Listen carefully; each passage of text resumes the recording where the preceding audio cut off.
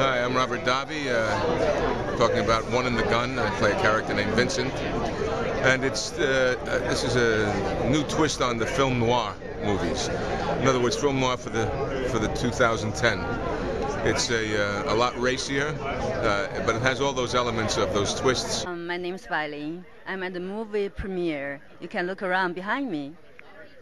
It's kind of exciting. Hi, my name is Rolfe Kanesfsky. I'm the writer-director of the film noir One in the Gun.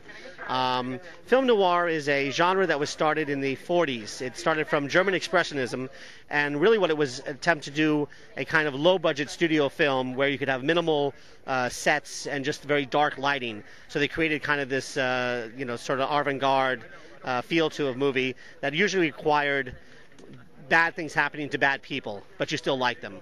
But the idea, I guess, the best way to describe it is the famous Billy Wilder's Double Indemnity, which is one of the most famous film noirs, is that, these movies are a guy usually, I did it for the money, and I did it for the girl, and I didn't get the money, and I didn't get the girl. That's film noir.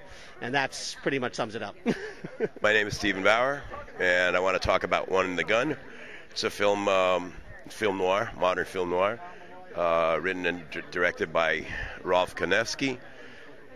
And I play a very manipulative character, a married man who is trying to steal from himself, basically.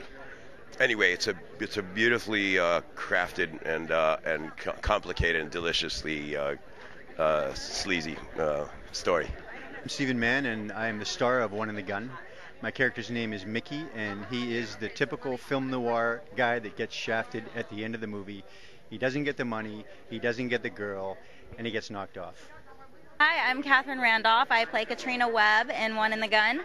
I am the femme fatale in the film. It was a lot of fun to shoot. I get to be a little bit evil, which is always a good time. What did you think of the movie? I loved the movie. There were so many twists and turns.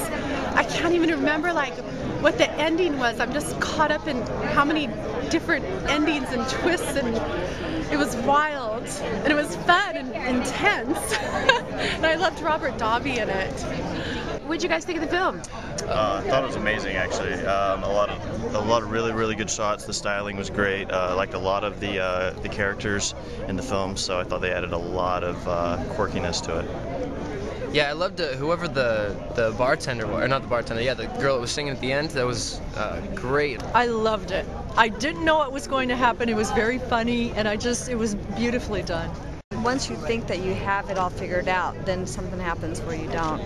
So it kind of kept you on the edge of your seat. I thought it was interesting. It kind of brought me back to that whole film noir Hitchcock type of thing that we're missing in Hollywood these days, so that was nice.